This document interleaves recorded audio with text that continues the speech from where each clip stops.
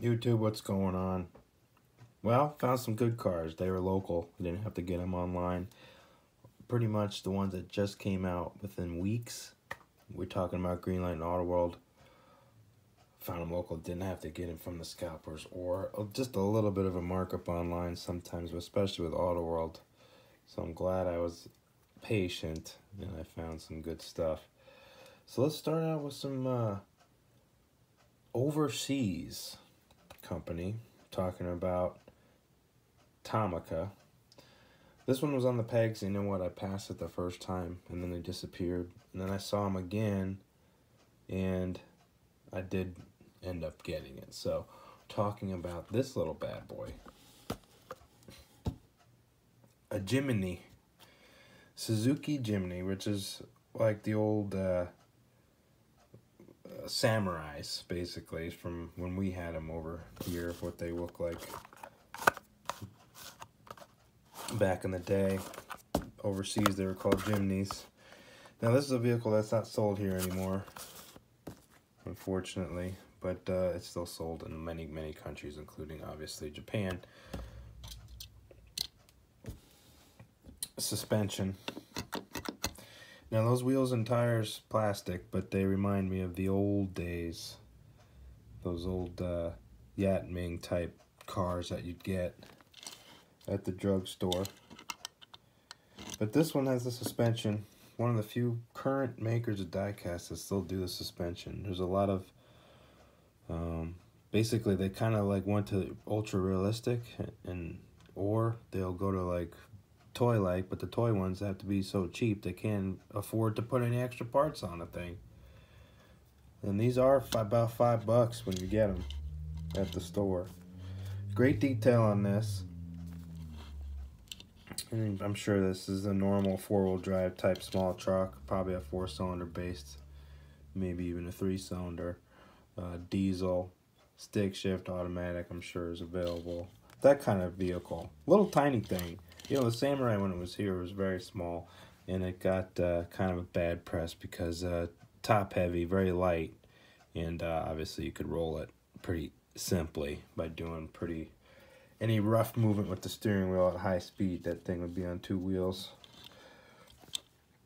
So yeah, suspension, plastic base, just a normal little thing, cool lime green color.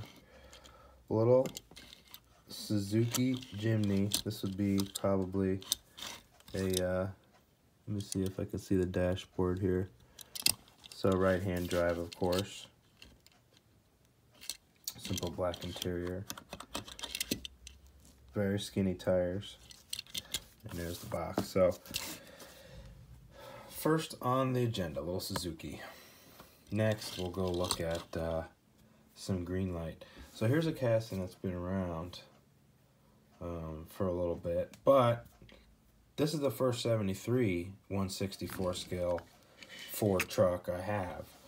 I think the earliest one they've done on this newer casting for this year has been a 75. So this is a 73, very similar to the 75 grill.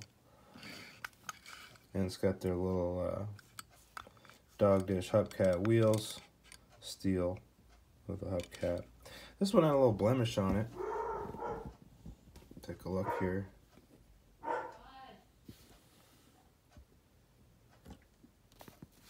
So interesting.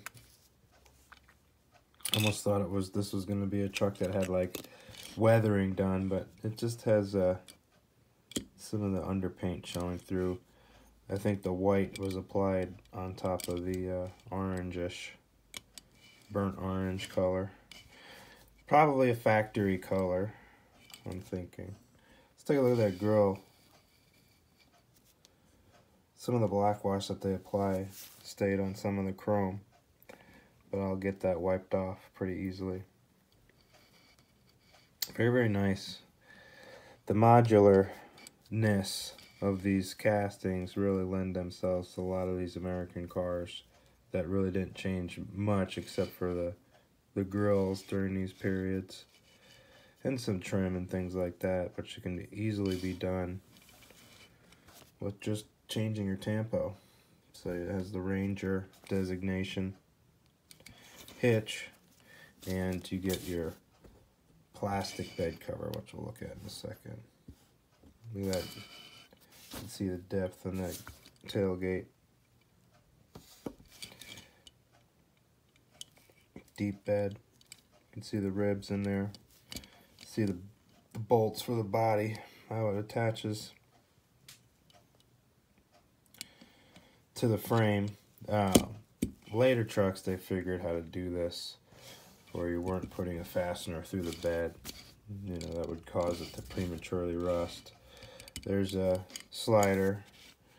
And then these are enclosed windows, and this has a little bit of a overrun on the paint. You can see. Might have to take this truck apart and kind of fix it up a little bit. So here's your tonneau cover. You can see how they molded the ribs in it. Typical 1, 2, 3, 4, probably a 5 rib. Then you get the frame. And then or maybe it's just the 3 ribs and then the frame. I put one of these together one time, a long time ago. One of the cheaper ones you had to build yourself to put on the truck.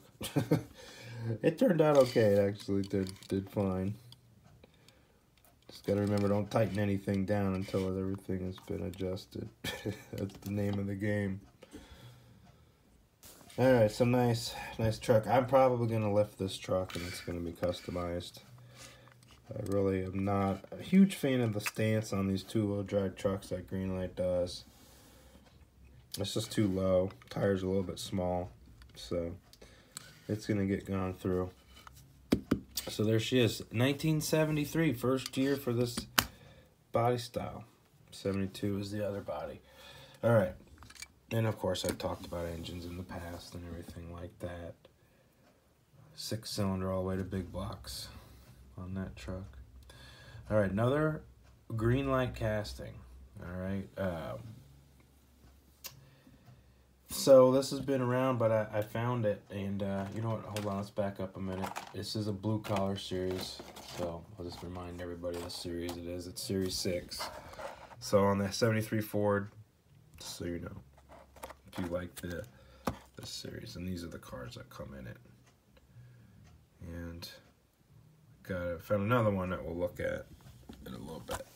Go into the newer castings later.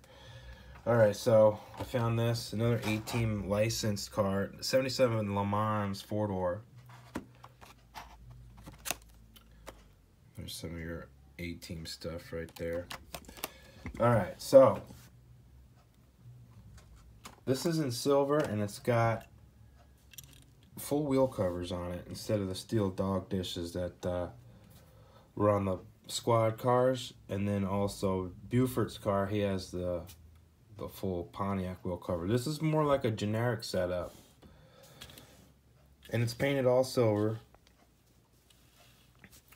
The grille and headlights are kind of a clear plastic that they paint, so the whole thing is one kind of unit, it looks like, and then they'll paint it. Let's take a zoom on it. Many of you may have this casting already. This is a good one. The metal of the body goes through to the bottom, so the point of the nose is body. So we're going to pick this out because I'm going to go to the other car I finally found, which is the Safari Wagon. I was waiting for that, and I found that locally too. So we're going to compare this. I thought maybe the casting would be very similar, but it's completely different in many respects to this 4-door car that we all are familiar with. They're doing Greenlight's newer tire. This is that big vinyl tire kind of thing. And that full wheel cover, and it looks like this wheel has been used on the Dodge van casting that they have. I mean, I don't have that casting because it's one of the narrow vans, so I'm not particularly fond of it, but I believe that's the same wheel that they've had. But it looks great in this, and actually this wheel cover would look good also on a Monaco Fury 1/64th as their full-size wheel cover. It would look good if you wanted to customize the car and put a vinyl top on it and stuff like that, make it look like a civilian version. We got the scallop here. So Le Mans and Grand Le Mans, things like that. They had that scallop. That was a Pontiac thing. And this is on the Colonnade body style, which was this newer A-body General Motors car. Basically, they made this Colonnade frame, as they called it, quote unquote. So this would underpin the Chevelle Malibu, all the wagons. Buick, Oldsmobile shared this too. Olds Cutlass was on this, and then the Buick Skylark, I think, and the Centurion. Those type of cars on this same platform, but the Le Mans also had it. They also shared the wagon through all those makes as well. Cadillac didn't use this body, but Buick, Pontiac, Oldsmobile, and Chevrolet, they all carried this. This was a new concept for Chevrolet. This was a body-on-frame car, but the Colonnade roof was basically a very strong roof to prevent rollover. Deaths as much as possible. Of course, you got to wear your seatbelt too, but the roof was much stronger for rollover situations. So when the car flipped over, this was a lot stronger. A lot of the older style roofs were more for style. Safety was becoming very important to the federal government, and it was requiring cars to fit a lot of different standards. That was one of them. They were trying to get ahead of the federal regulations. But the other thing too is the bumpers were growing, because it went from 2 mile an hour standard to about a 5 mile per hour standard without damage. So the bumpers got a lot bigger too.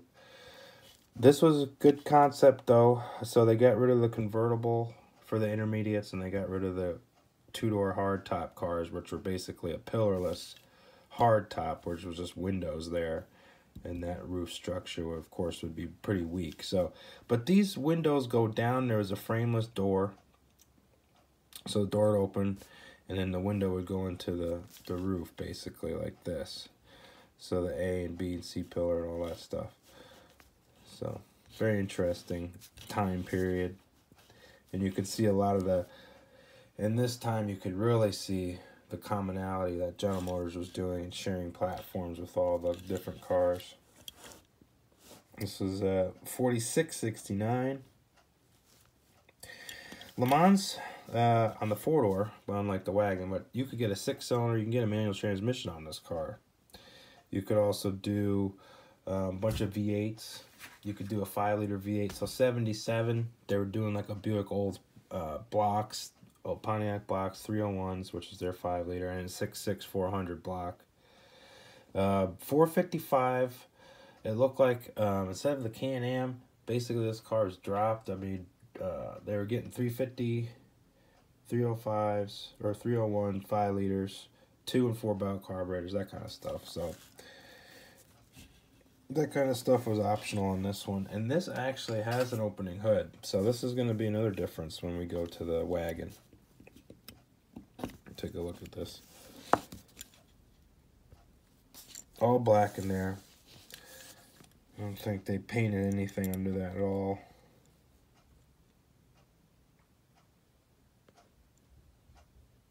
You can see the giant air cleaner on that. The one thing I didn't think was correct is that trim line that goes around that scallop, which I was trying to get to earlier. I never saw any trim that was actually surrounding that like that. There would be a body line here. It seems like they did that to accentuate that, but it almost looks like it's trim. And it carries on even to the police cars. I have a Pontiac here. So that was just basically an NYPD one that's been in the collection. It does the same thing. This one has the Le Mans right there.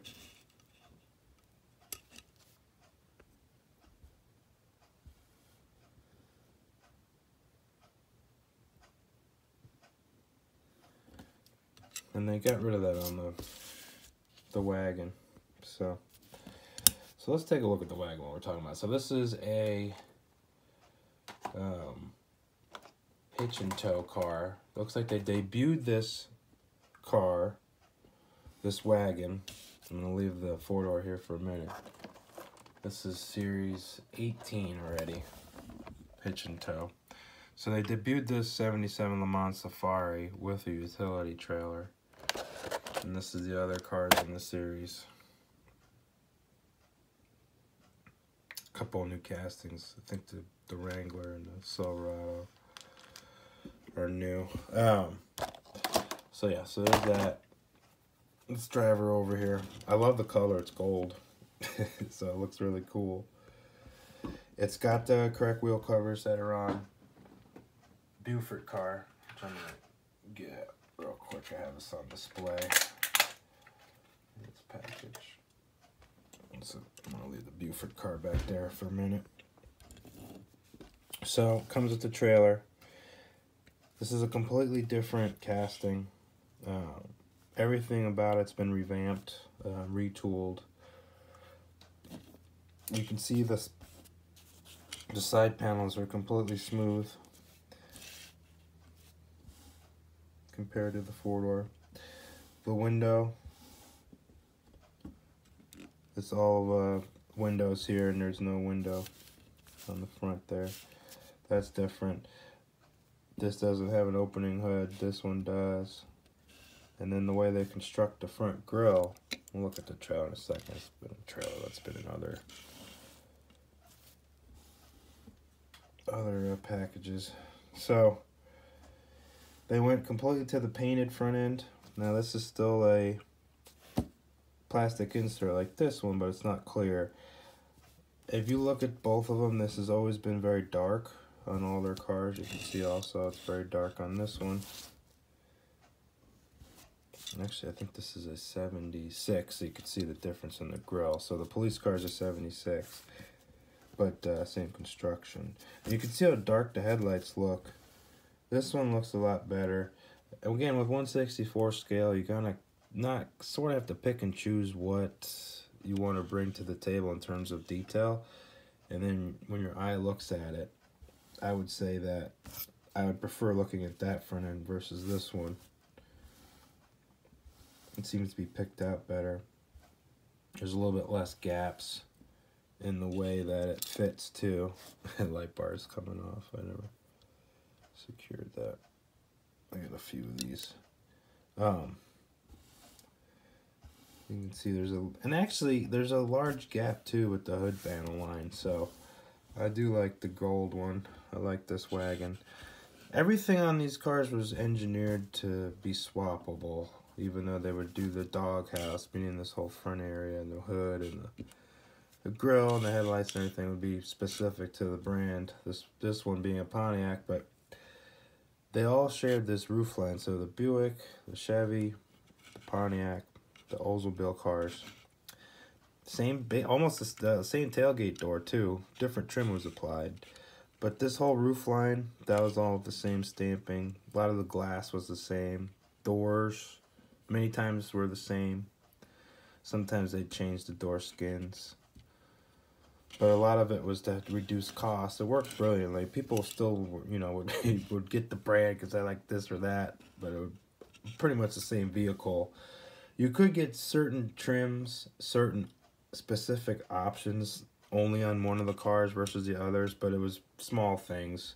Sometimes the engine and drivetrains would be slightly different between the vehicles, etc. Wheels and tires, things like that. But for all intents and purposes, basically the same experience.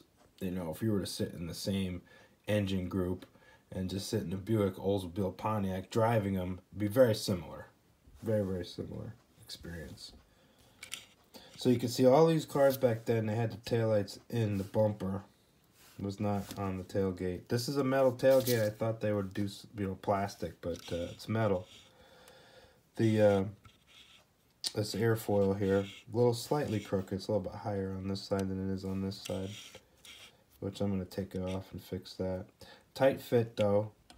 It does have the dog leg hinge, but it stays up. Now these cars, you could seat 6 in the front 2 rows, and then I think another 2 or 3 in the back as well. And they would have the jump seats back there as an option. Now this car is a LeMans Safari. And they also had a Catalina Safari, so a Grand Safari, big boy.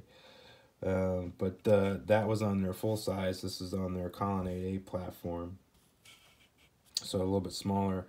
Now the wagons in 1977, you can only get an automatic transmission. You can only get 2 different V8s. You could get the 5-liter, and then 77 it went to the 301. I guess it was a different block before that, but small block, and you get the 2-barrel carb or 4-barrel, I think. And then the 6.6 400 block was the top for 77 motor. So you can get a 400 in this car, which was the 6.6 with a 4-barrel.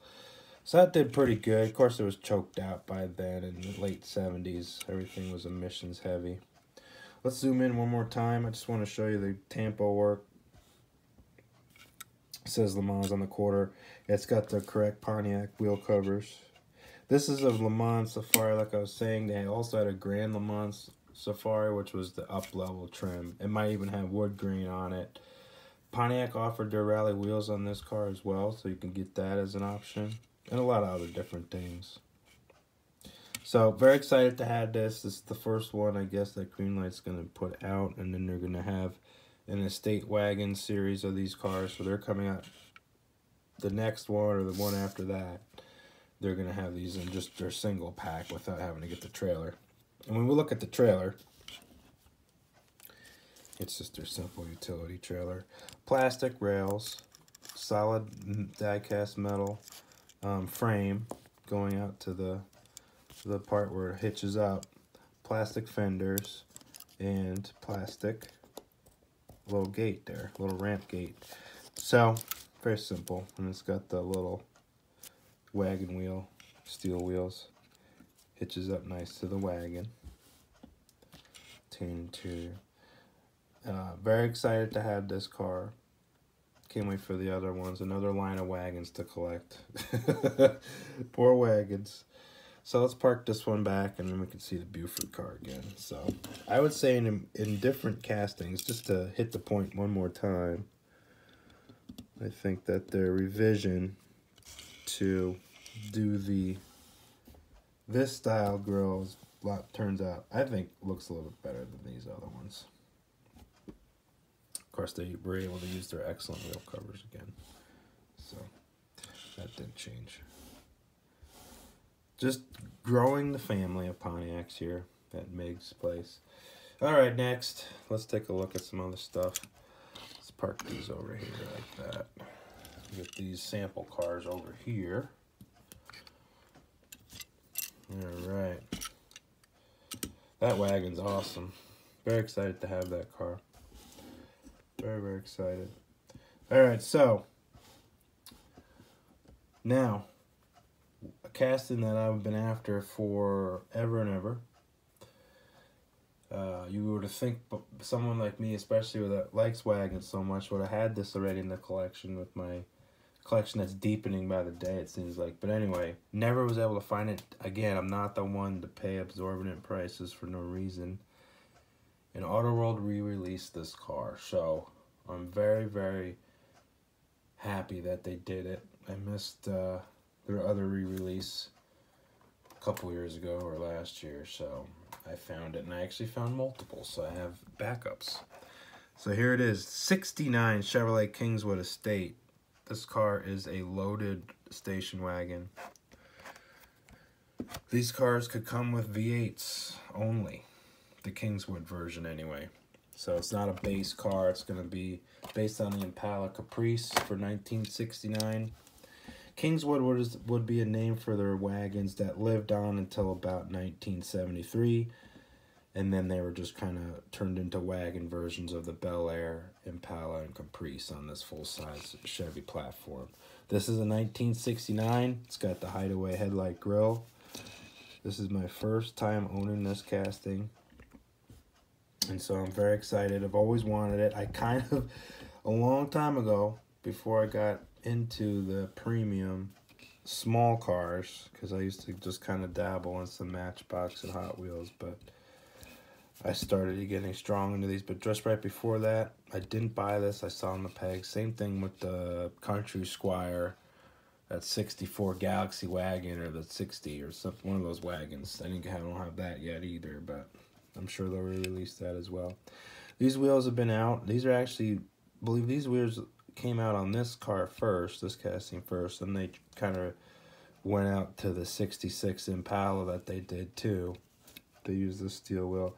They're actually kind of trying to get us to believe that this wheel now is for their full wheel cover. So I'll remind you again, let's just look at the package. Trying to do those like full wheel covers. And if you don't paint the outside of the wheel, you can kind of do that. Of course, the Kingswood had those 3 taillights back there too. Very cool. Now it says 427 on the plate, but reading up on these cars option-wise, I think there was a 6-cylinder on the base car. But in this, guys, I mean, it was basically, they're big engines.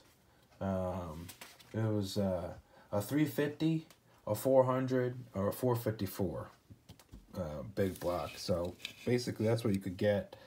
There was 3-speed manuals on the base, column shifted 3-speed, but more typically you had a turbo 350 hydromatic transmission from General Motors. Very strong training, and in '69 that was the way to go. So let's take a look. We got the, we'll zoom real quick. I just want to show you the Chevrolet script that's on the hood line. There's no badging on the quarter, just on the back, and you'll see Kingswood Estate right there in script. You can see the bow ties done on the wheel covers. This has the nice tires that Autoworld does, and the base is nice and deep. We'll look at that in a minute. Go to the back real quick. You'll see Chevrolet there printed. This tailgate had a power window in it that would go up and down. There is your roof rack. Rolls good. One of the wheels is a little crooked on the axle, so I might take this one apart since I have 2 of them. I was able to find 2. Black interior, bent seat car. They actually have the 3rd row seat, jump seat, deployed. So you can see the back-to-back in there, kind of, sort of. There's your chassis. One of the good chassis. Got your dual exhaust system there. Transmission detail kind of faint up here, but once you got to the floor plan area and the gas tank, that looks really cool. Very awesome. So glad to have it. Another cool thing is this is all metal. It's not plastic. No, it's not plastic. It's everything is the whole casting. They have in the trim that little signal bulb right there. That's really cool too. So a lot of great stuff. Finally have this in person in my hands. So very excited to have this. 1969 Kingswood. Look at that bad boy. So hopefully I'll find more of those. I think and since this is the A version, hopefully the B version shows up. I believe that one is a completely all jet black car. All right. So, brand new casting, sort of, because actually we saw it on Bigfoot. And while I have it on my head, let me go get it off the shelf.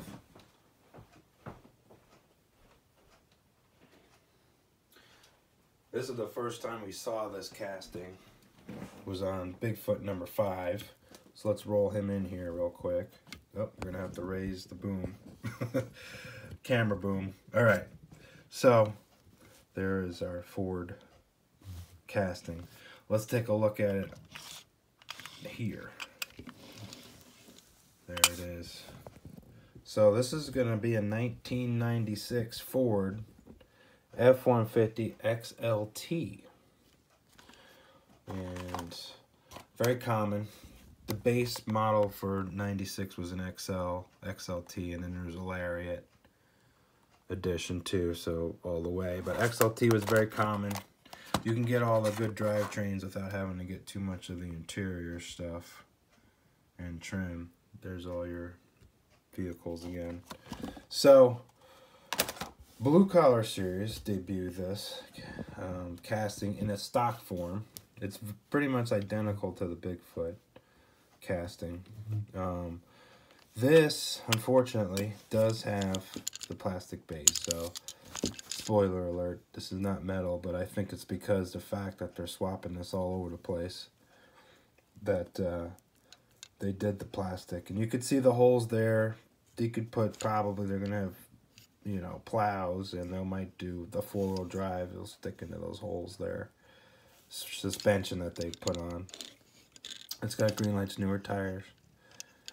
And I'd say they did the wheels perfect. There's no issues with the holes being plugged with too much paint or the casting not going all the way through. So very, very, very, very detailed wheels, I'd say. So, and the tampo work is good, and this is exactly how Ford had it. So in 1996, this body's been around for a little bit. 1992 was the first year they used this front end.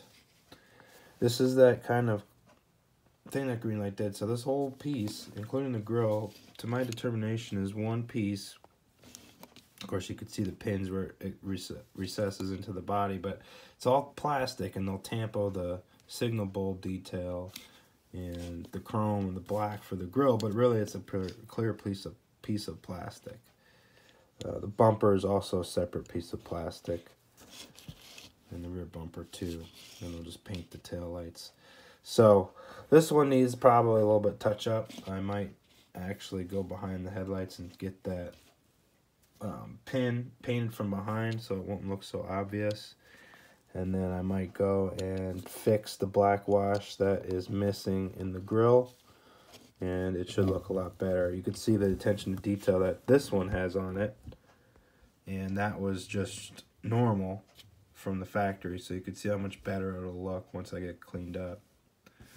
But anyway, there she is. So 1996, this truck had a lot of different options you could do. You could do an inline 6 with a stick shift, and you could do a 5-liter V8 or a 351 V8 in the F-150. So very cool. They put 460s and stuff like that in the F-250, F-350, and also they had, I believe at this time, it was a 7.3 Power Stroke diesel as well. 5-liter motor, you could get a 5-speed stick shift still. In short and long bed. So a lot of fun stuff this truck would have had. You could have got. 1996 too, incidentally, was the last year for this body style, and it was the last year for the Ford Bronco on this chassis too. No more Bronco after 96. You know, everything went into the Explorer and Expeditions and all that type of thing. So plastic cap. Sits on there very nicely. It's got the 4-wheel drive graphic done very good too. It's that 4x4 Ford had. So this is a good truck to have on a layout.